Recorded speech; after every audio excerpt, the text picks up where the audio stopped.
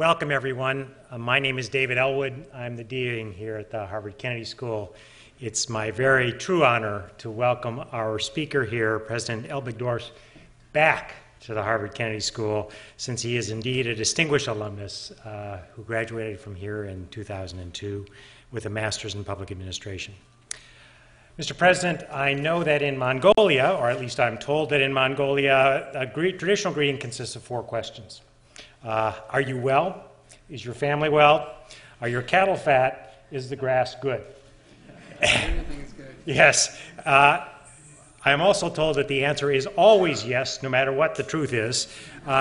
So I'm glad that this is all good. But we also do know that many, many good things have come as a result of your leadership and your work and your activities, both before and now as president in Mongolia. Before I begin, I would like to thank some people who made this all possible. Thank the Institute of Politics for all of your work. I'd like to acknowledge several distinguished guests in the audience. First, former Governor Bill Weld, who is here with us today. Thank you for joining us, Mr. Governor.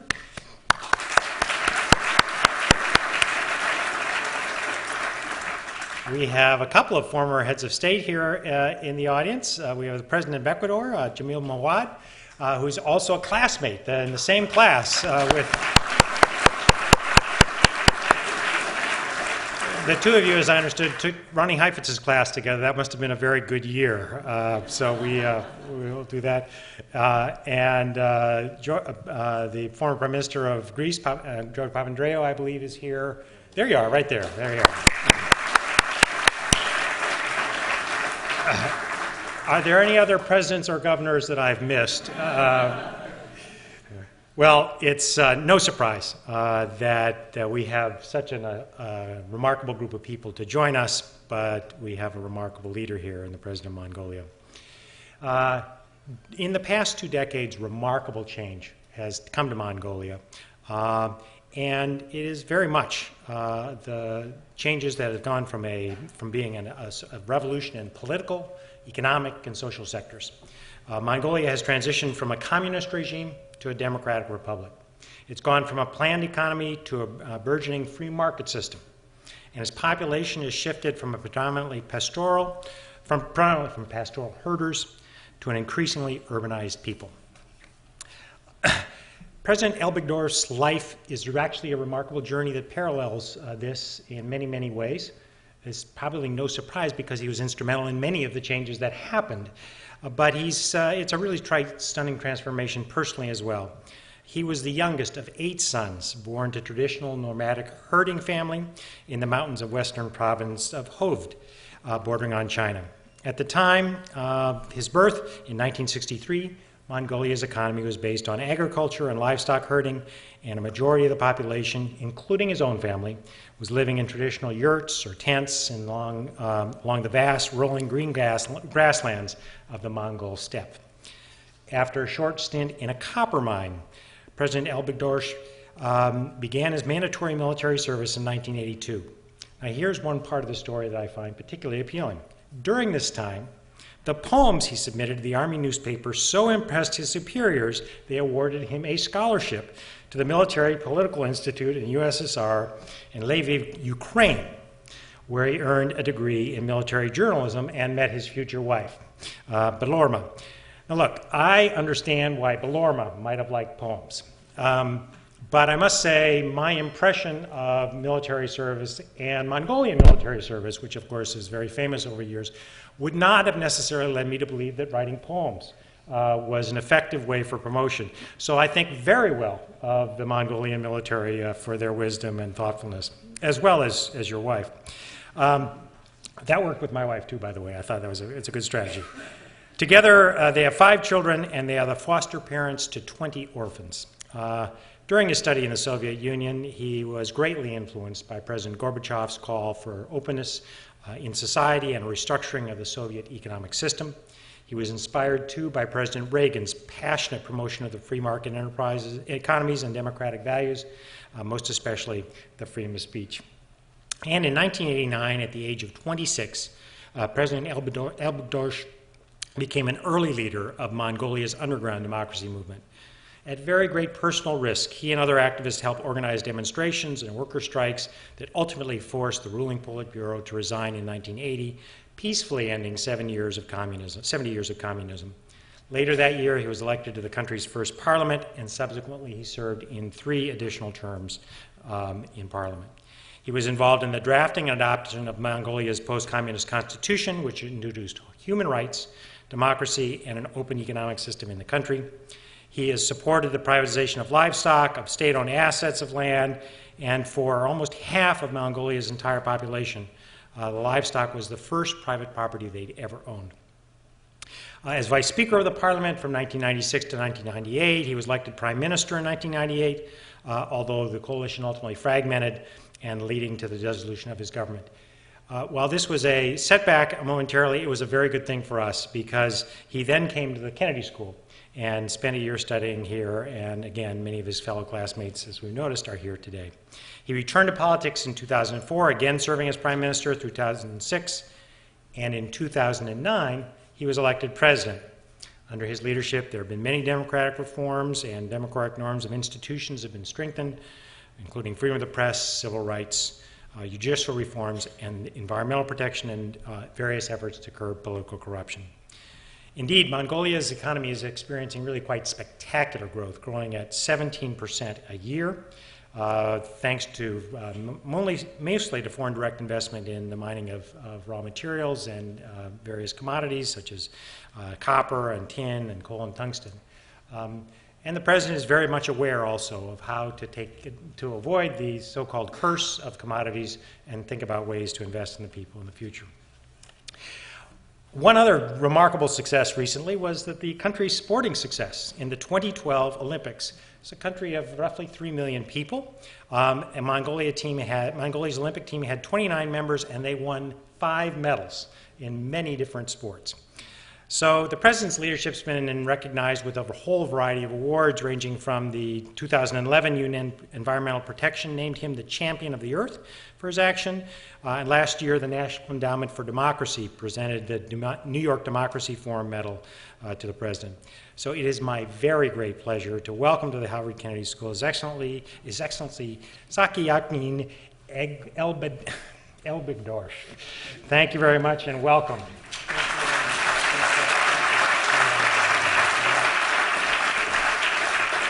Thank you. Thank you for a kind introduction. You know, it's a really great pleasure and high honor to return to Harvard. You know, I am the one of you. 10 years ago, I was sitting here as a one of you and listening to the distinguished speakers. And I think from this audience, you are the students and also professors here teaching us, and I think I see many leaders. Usually you will be leaders in your family, in your community, in your organization, in your country. And I would like to put my talk into 3 places. Just I would like to share what I did after Kennedy School, what I did. You know, in 2002, when I graduated, when I got my diploma, master's in public administration, I felt that I fueled enough. I was like a rocket to launch from here to my country, 7,000 miles away from here. And after Kennedy School, I actually short-term worked at the headquarters of the United Nations. And with my professor, Jeffrey Sachs, together developing the Millennium Development Goal, and which was actually approved by the General Assembly of the UN. And after that, I came back to my country. And, you know, before talking that, you know, I really cherish my knowledge and my experience here, Kennedy School. And when I was about to graduate, I thought what I should bring to my home. And I thought, you know, that's maybe a good idea, and I have to have the Harvard Kennedy School ring. Still, I'm wearing, for 10 years, proudly my ring.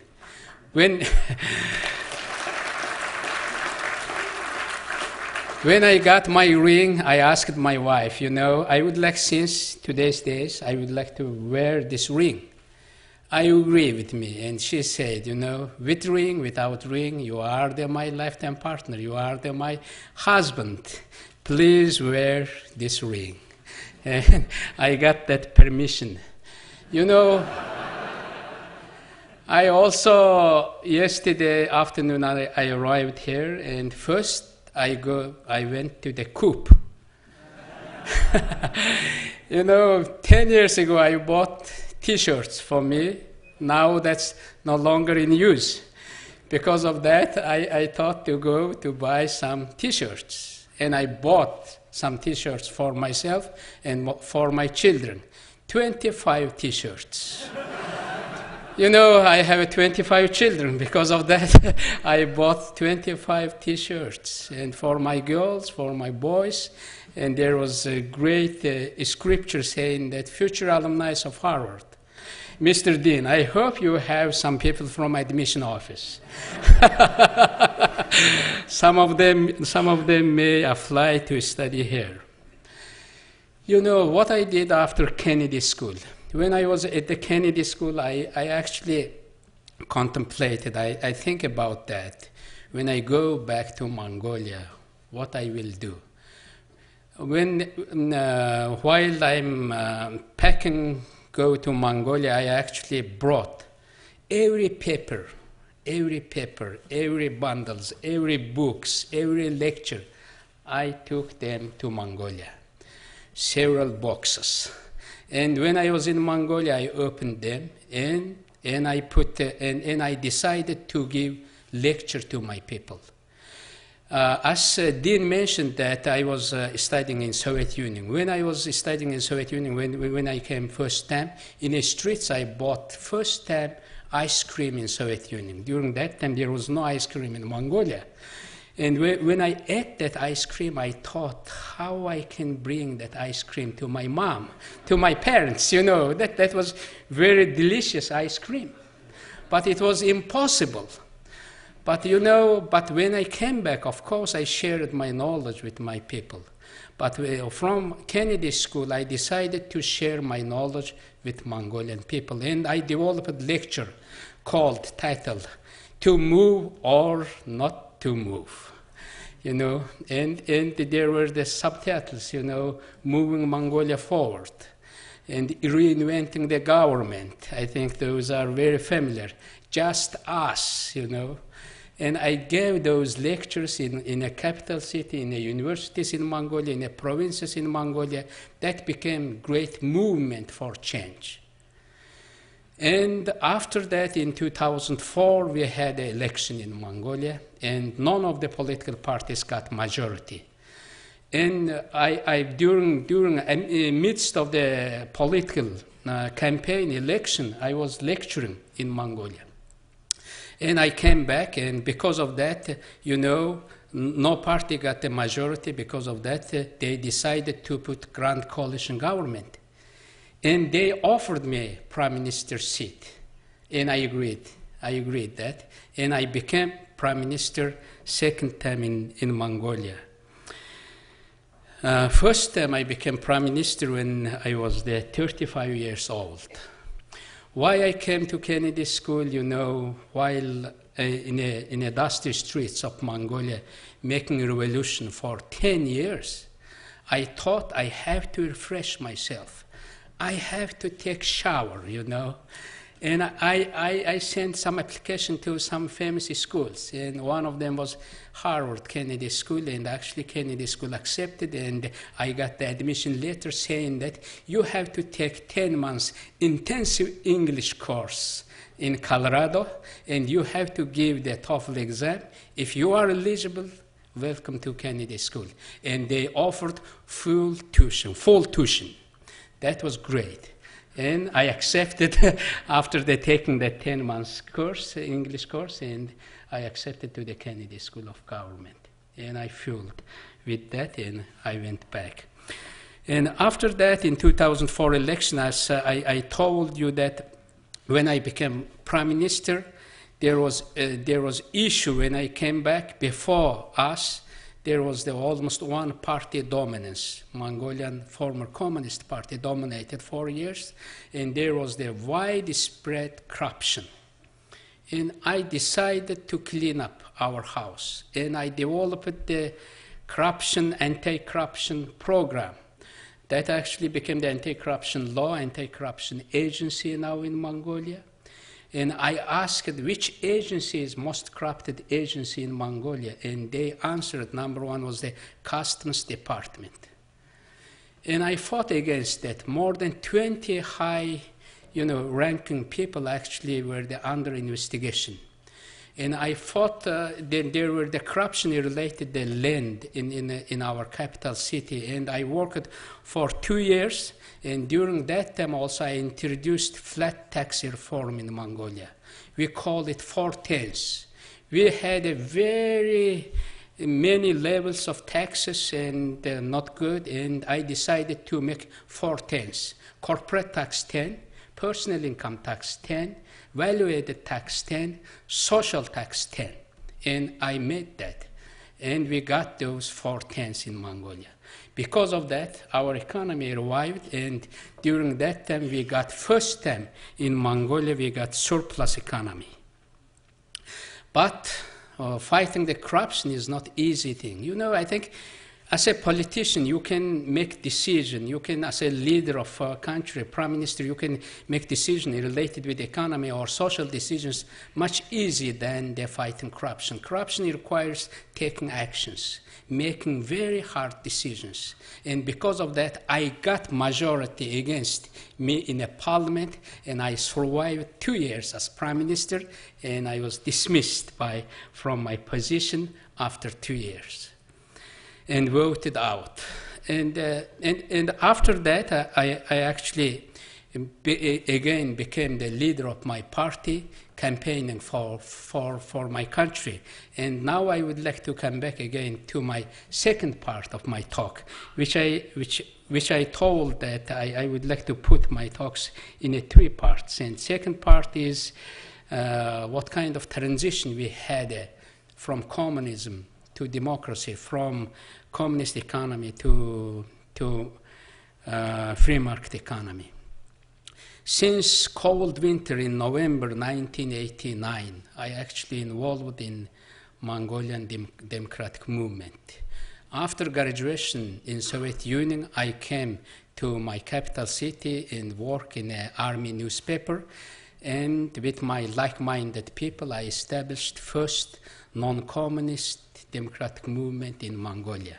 During that time, Soviet Union was intact. And we have 2 big neighbors, Soviet Union and now Russian Federation and People's Republic of China. And between them, making that big transition, making that revolution was quite difficult thing. But we made that. And I would like to highlight 2 things. We made that transition without shattering single window, without dropping single blood. We did that in Mongolia.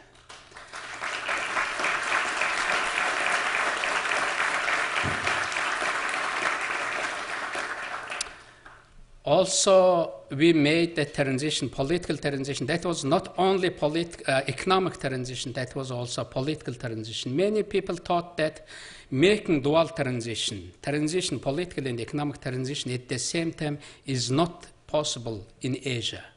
But we actually broke that old stereotype. We showed to the world it is possible in Asia, even in a poor country in Mongolia. Enjoying your freedom, enjoying your rights, it's universal. It's even you are poor, you can make difference. Even you are poor, you can have a right to choose. And I usually say that, our people and herdsmen say that, herding, now having my herd like my property, this is my right. Even you are president, has no right to confiscate my herd. That's my democracy. That's my freedom. Even that doesn't matter how high your positions. If you are doing bad things for country, I would like to criticize you openly. That's my right. That's the freedom of expression. My old mother, 92 years old, she prayed for the Buddha for every night. That's her freedom. That's her democracy. And we gave that right to our people. In the late of 1990, in June 1990, we had a first multi-party election in Mongolia. Since then, we have 7 elections in Mongolia. Just last June, we had a parliamentary elections for parliament. Within 1 week, actually, we managed to transform from one party power to the other party peacefully. We did it. And because of that, my country now named as the democratic anchor in the East. And I saw that no authoritarian government, no military regime can stand against the people's will who determined to be free. I saw it. I believe that in every heart, God actually has planted the desire to live free. Sometimes that desire crushed by some force, and again, that desire will wake up. And I really believe that one day we will all live with the freedom. Because for that, now Mongolia is working for that. In 2009, I became the candidate for president. My slogan, my motto was very simple. I served my country 2 times as prime minister. I have a journey to finish. I have an agenda to implement, We have to clean up our country from the corruption, from red tapes. 2 times I tried to do that in my country, but behind of me, Parliament did not support, and I was 2 times dismissed from Prime Minister. And if you, people of Mongolia, if you support me, if you are rally behind me, if you choose me as a president, I will continue my job. And they actually choose me. And in June 2009, I became first president from Democrat camp in Mongolia, after we having the heads of states for 90 years from Communist Party.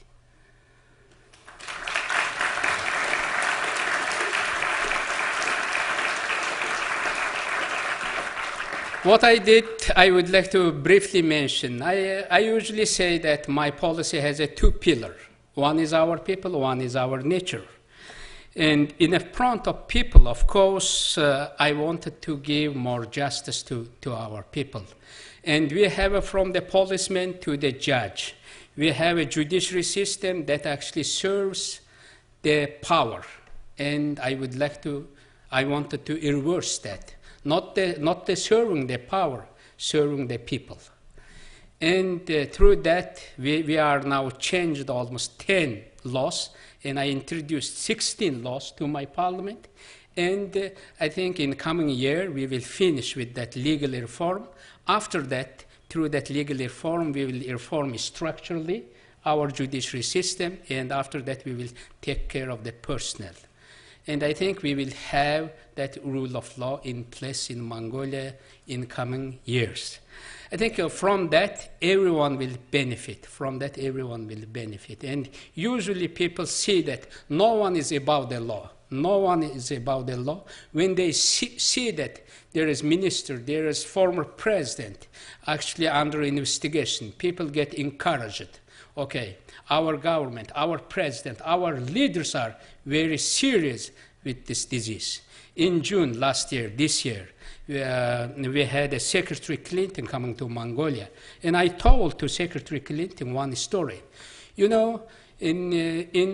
last 3 months in the States, there was one story about Mongolia was very widespread. That story was related with the dinosaur skeleton.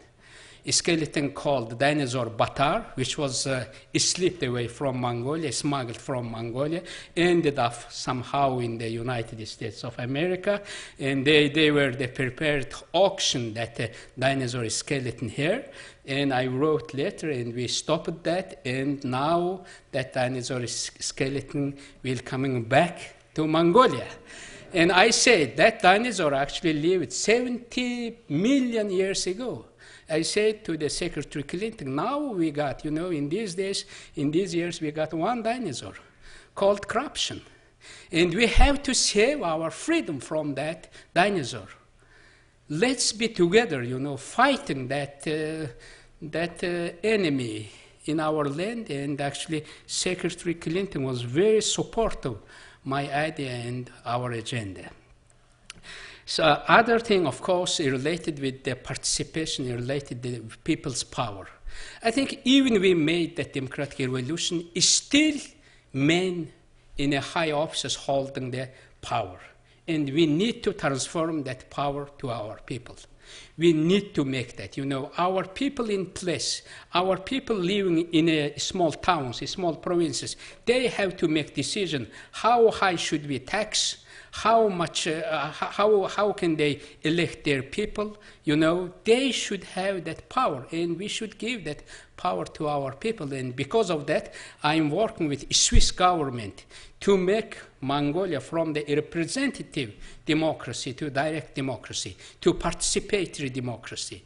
If you are building civil society, if your citizens are having no right except, choosing, except participating in elections, if they do not have any voice, I think how you can benefit from that? I think people should have that right.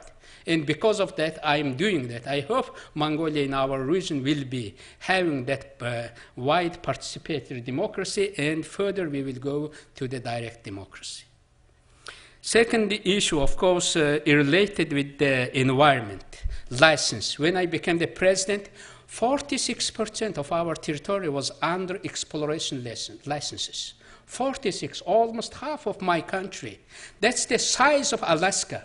We have a 1.5 million square kilometer land.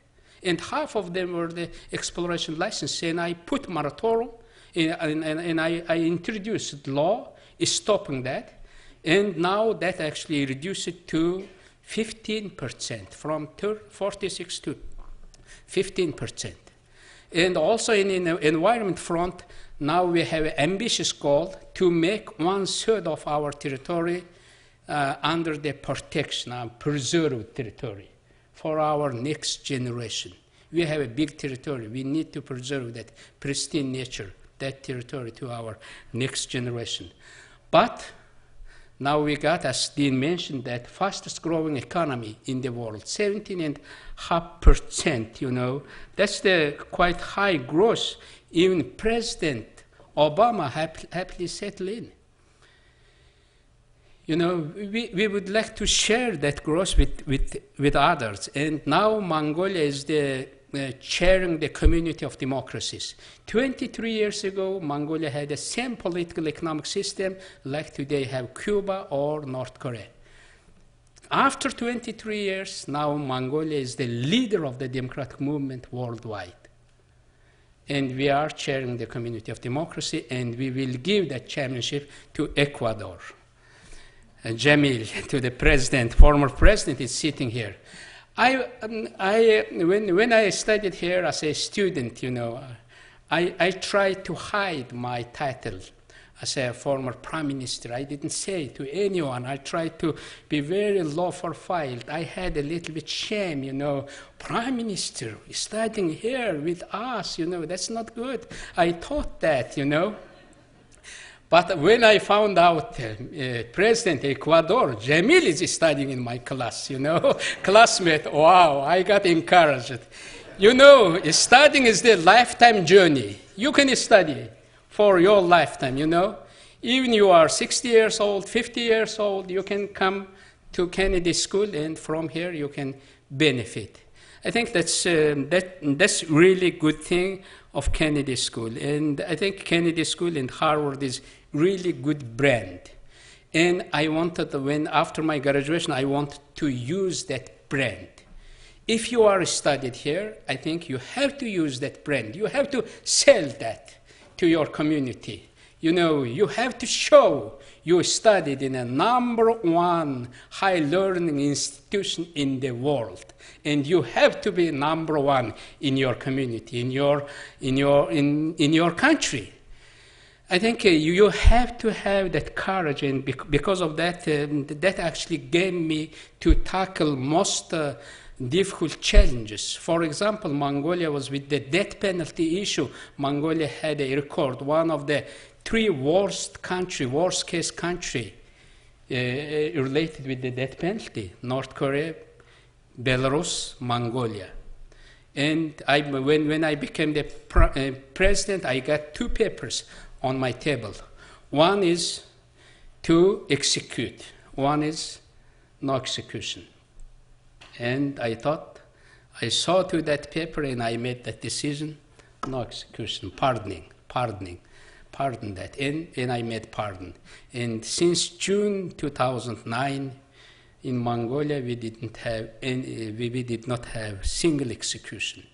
And we introduced also protocol on death penalty, UN protocol, and I introduced draft of law to bring all those clauses related with the death penalty. I think that was one of the issues. You cannot have support from people. Usually people tend to say for death penalty, but that is one of the issues you can exercise your leadership.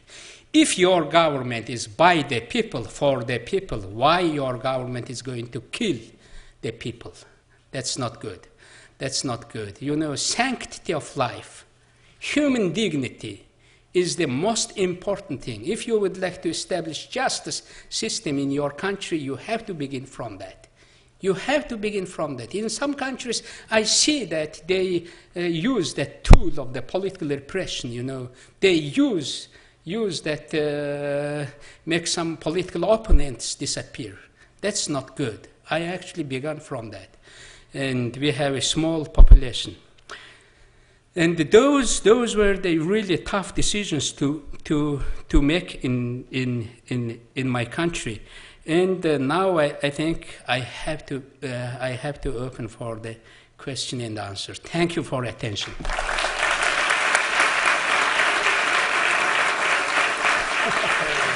Yeah.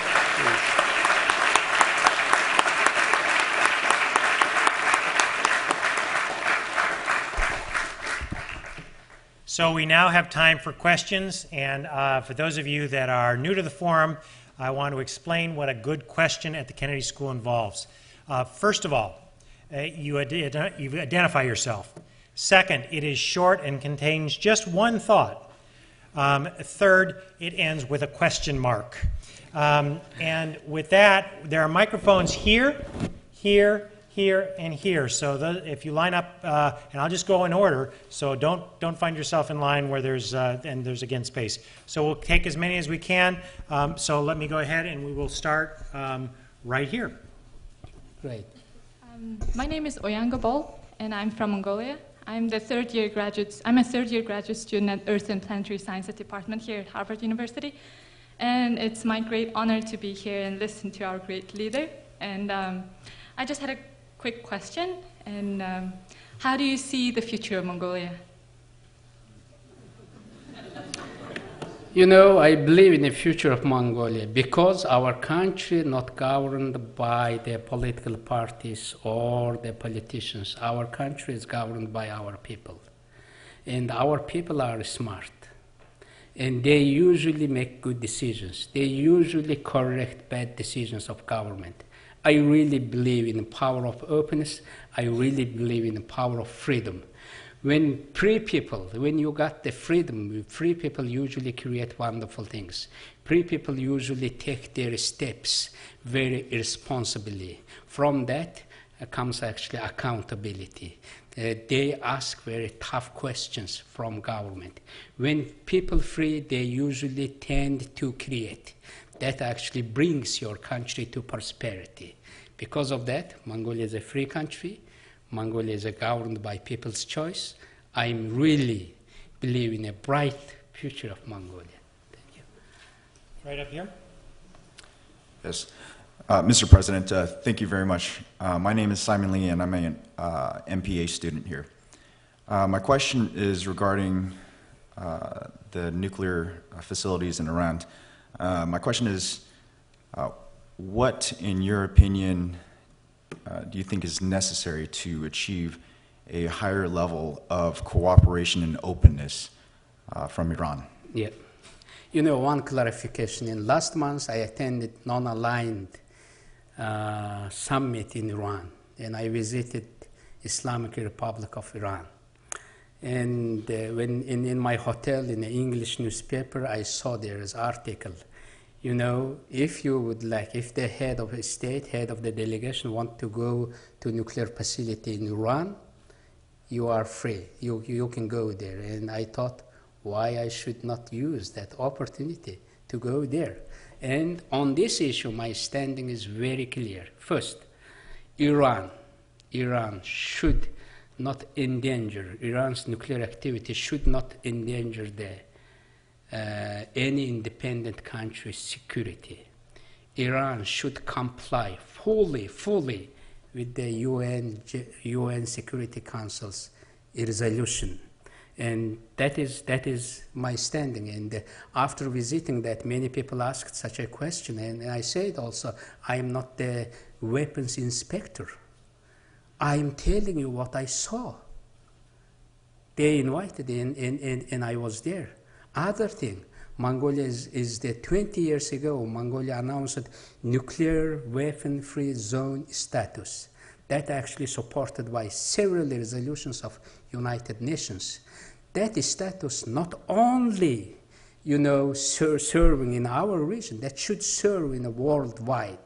Other thing, why I had a visit to Iran, I think one of the interesting things was history.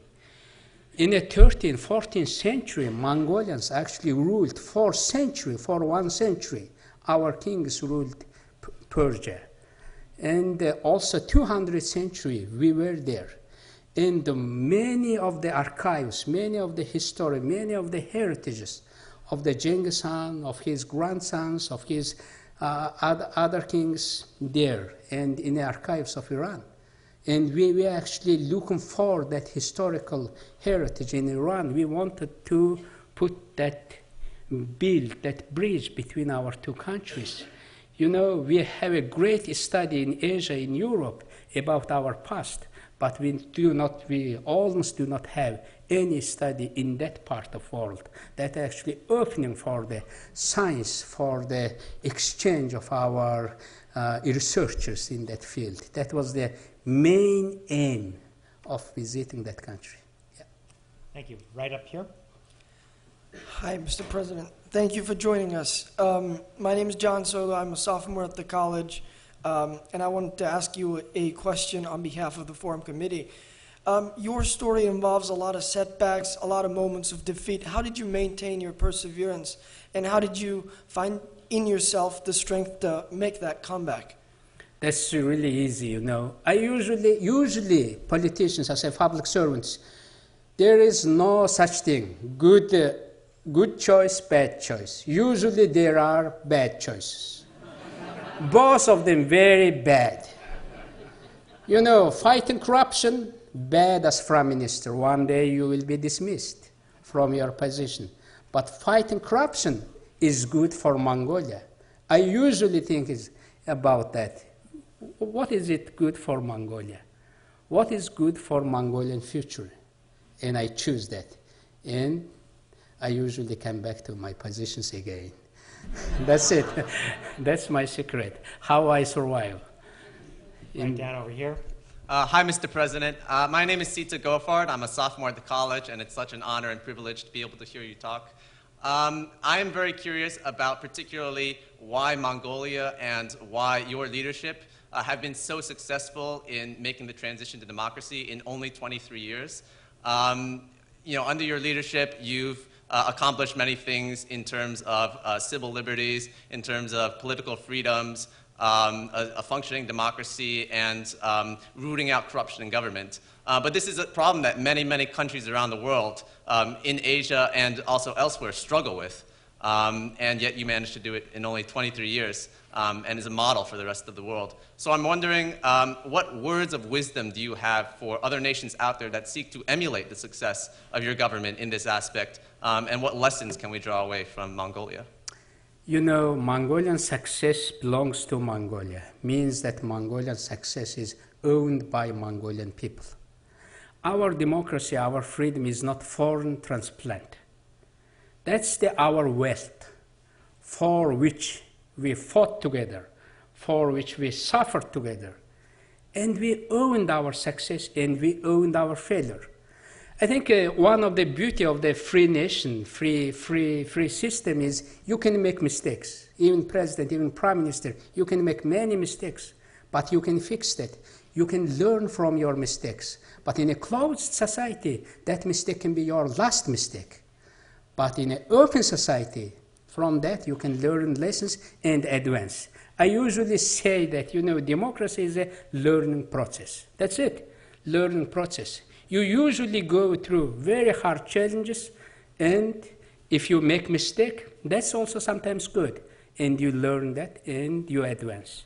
That actually makes, actually take your country, take yourself, and take your community to the progress. Yeah.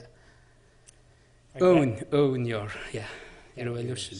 Good afternoon. Thank you very much for being here. My name is Tiffany Lazo. I am a freshman in the college, and I'm from Puerto Rico. My question was, since Mongolia is growing at such a rapid pace, what measures or what policies are you planning to implement in Mongolia in order to maintain and sustain this economic development in a way that will continue to benefit the people of Mongolia and not so much bring in foreign investments and make sure that it is something that is truly from the people and protect the culture? That's one of the challenges we are facing now. Mongolia is one of the 10th richest country by mineral resources in the world.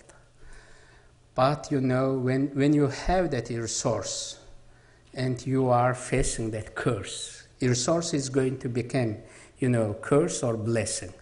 I think there is one great tool now we have in the world. World is becoming more flat. World has that tool, you know, internet. In order to be a successful country, you know, exploring and exploit, you know, taking your resources, and you do not have to go to Harvard Library. Just sit behind in front of your computer, type what is your interest. And there will be plenty of literature, plenty of things will appear in front of you. You can learn from that. You know, there are many countries failed with the mineral resources, but few countries actually succeeded. And there is one tendency. What kind of countries are succeeding? I saw one tendency. That's the open countries actually succeeding. After this visit, I will go to Norway. Norway is one of the examples that's success. That's open country, how they use that mineral wealth, that oil wealth for their country, for their people. And you know, Canada is open country, Australia is open country, and Mongolia is open country. One of the beauty of the open country, people has a chance to fix, people has a chance to, you know, reverse that bad decisions of their governments. People has a right to influence. Because of that, I think we will take that route. And there are great many expertise, and we will learn from that. Right up here. Thank you, Mr. President. It is a privilege to speak to you. My name is Akola Wek, and I'm an MPA student here at Kennedy School, and I'm from South Sudan. We are sometimes told that corruption is everywhere, that it is something that never goes away. It is always going to be there in a society by some leaders. And from your lecture today, it turns out that actually good leadership could actually combat corruption. If you are a good leader, you can actually fight corruption. How do you speak to your colleagues out there who aren't coming up to speed to fight corruption, who actually tell their people that it is something that never goes away and I'm not going to do something about it? How do you tell them that it is actually doable? I think most essential thing to fight corruption, I think you have to put in place independent judiciary system. You have to reform that system. In order to reform that system, you have to get along with your lawmakers, with your parliament, or with your decision makers. In order to make that, before that, you have to educate your people. I think if you are no president, you are no prime minister, you can be great speaker, lecturer, you know, go out from your capital city, go from your comfort zone, and go to the people and speak from your heart. You know, how we can get rid of that issue, you know. If you educate your people, usually people suffer from that corruption. If someone paid on customs, you know, bribery, they usually include to that payment to the price of the goods. And they sell to your mother, to my mother, to your father. And everyone pays the price of the corruption. One disease that eats away everything that everyone pays, and you have to make people to understand that. I think education. Once your society educated with that, usually politicians tend to follow the people's mood, you know. That politicians, such kind of animal, you know, what kind of messages people are supporting? Are they against corruption or they are for it? If they became the whole society, 70% of your society becoming aware that disease in your country, you have a chance to succeed. You have a chance to succeed. If you go there, never compromise. I think justice is non-negotiable. Justice is non-negotiable. And you have to tell, that's really hard. You know, you will punish your friend, your one party, your close ally, your, you know, brother or someone will be under that. But you never go back. You have to stand. To become good politician, I think you have to have that value. You have to have that courage and execute that policy with the support of your people, and you will succeed. I think one day, many countries will be rid of the corruption. And corruption is usually related with the decision makers. Corruption is usually related with those people in power. Corruption is not issue related with the people, you know, ordinary people. Corruption, that's the issue related with that power. That's the small segment of your society. If you got that support, you will feel that comfort. And also, you know, last year with the President Obama, we launched Open Government Initiative. That's a really great initiative. And there is law, and we're going to introduce law. If people make decisions related with the money, every day on website, your decision should be transparent, open. Anyone can go there, how much our governor spend money, for what purpose, how my governor's wife went to the capital city, by public money or by his private money. I think if you have everyday expenditure, everyday coming money and going out, anyone looking for that, people usually interest not what your boss is doing. People usually interest how they are spending the money, and make them open to the people by law. If they don't do that, you fire them. You fire them. That's gonna be. I think that will make also big changes in my country. I think please support that. If you go open government, something like that on Google, you will find that initiative. But you will be also see the photo, which is the close on my face, President Obama's palm. When that photo, you may remember, you know, last year, that was the President Obama. We were taking photo, all the leaders of that heads of states, and President Obama actually waved. But I stood here, and he's like this, and many people, wow, why you are standing behind of the President Obama's hand, you know. Everyone is asking. That photo was one of the interesting photo of the year, you know. That ranked number 7. That behind of that President Obama's hand, that my face was. I told my people, you know, President Obama's hand can cover my face, but his hand not going to cover my country. You know, my country bigger than his hand. And actually, from that, many people got comfort. That was the initiative. Okay. Right up here. Thank you so much for your remarks. I'm Elsa, and I'm a sophomore at the college. And going off of that photo, I was hoping you could talk a bit more about how you see Mongolia's place in the world in terms of relations with the U.S., relations with China, and participation in the non-aligned movement. Yeah. Thank you. Thank you.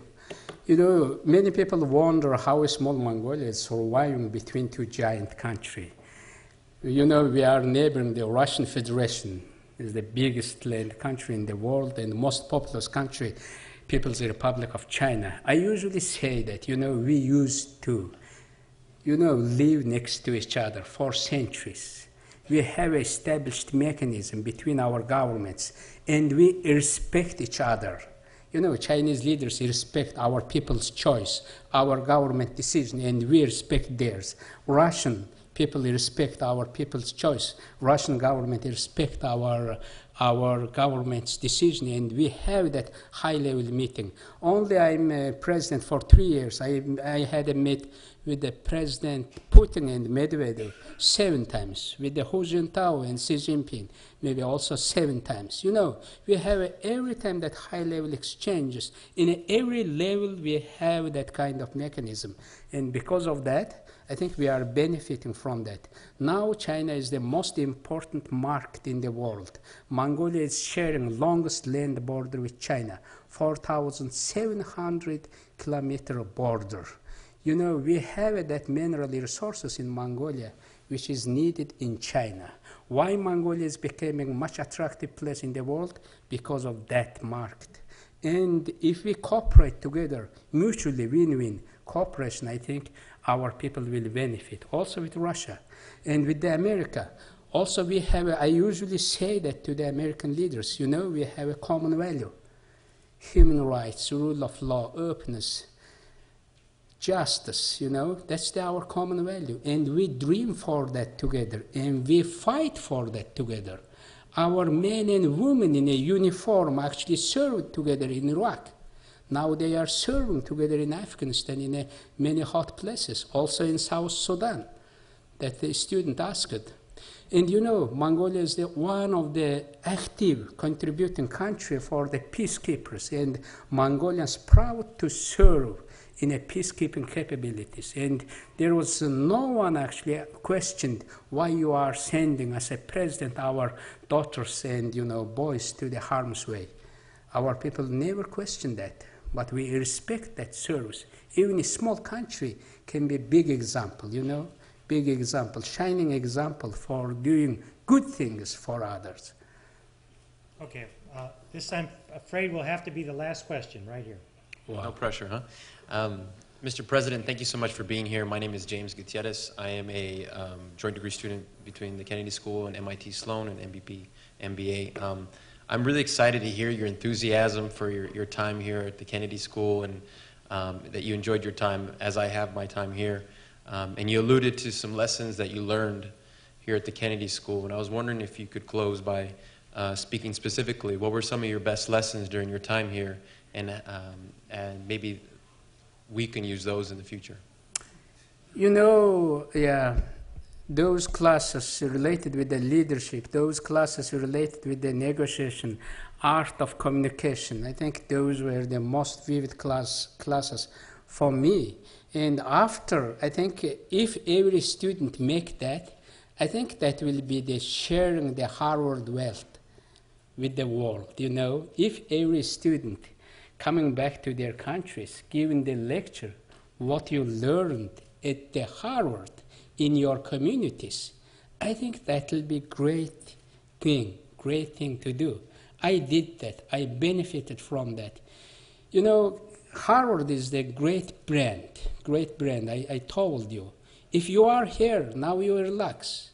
But you have to fuel yourself, you know. You have to go run shopping. You know, shopping means usually in every school year starting, we shopping the classes and which class I took, which class I go, dismiss, and you know, make that shopping and try to go to get within 1 year, within 3 years, as much as fuel you can take. And I'm still with that fuel, you know. I did not refuel. I have that Harvard fuel with me. Because of that, I'm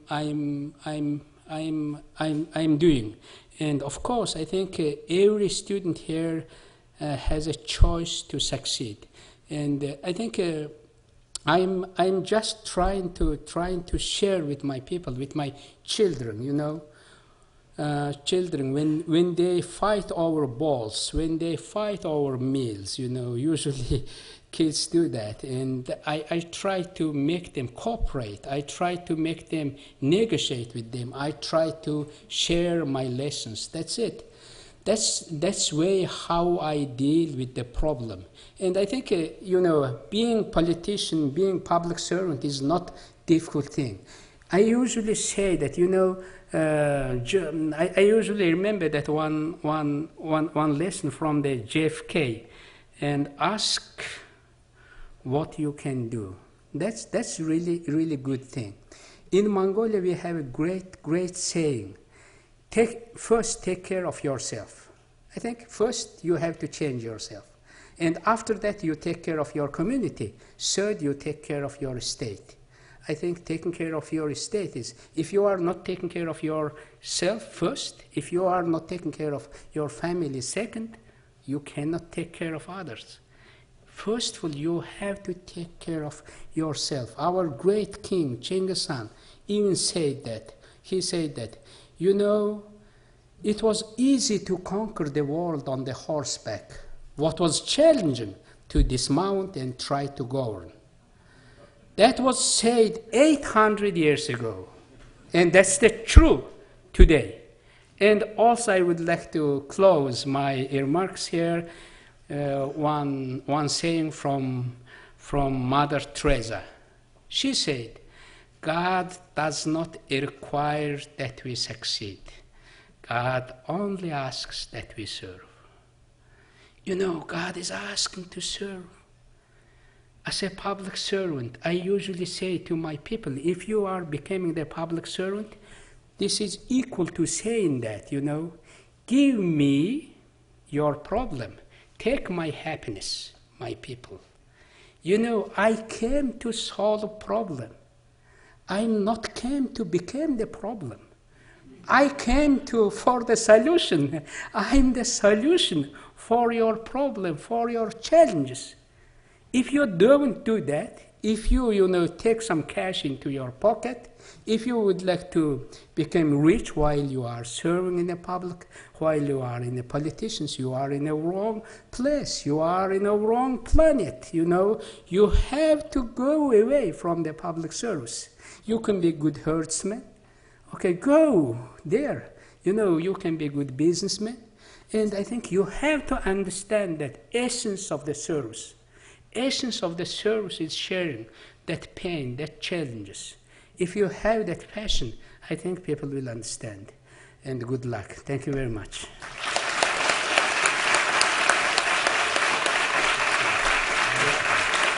Thank you.